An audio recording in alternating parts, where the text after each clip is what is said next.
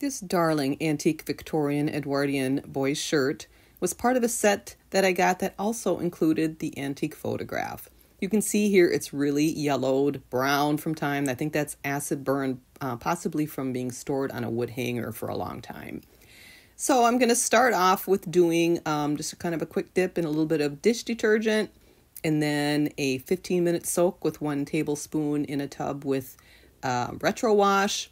And I wanted to show it here while it's damp so you can really see the extent of that acid burn in certain areas, which has been great with sodium perborate. This has been, I know I've been using this a lot lately, but I'm telling you, this stuff really works for yellowed cottons.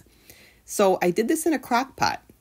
You do it for smaller items like this. It works great. I put on the keep warm setting, and don't cover it, but you do need to submerge it because these magic bubbles you see here kind of make the shirt want to pop out. So after 4 hours, it was great. So I washed it again with retro wash to rinse off the sodium perborate. 10 minutes on each side in the sun. You don't want to do too much because that can actually be harmful. And look at it here. It's white once again, just as it was. I just love this, and I love this part of Victorian history that little boys used to wear clothing like this that was after the book in the stage show Little Lord Fauntleroy. I think it is absolutely adorable.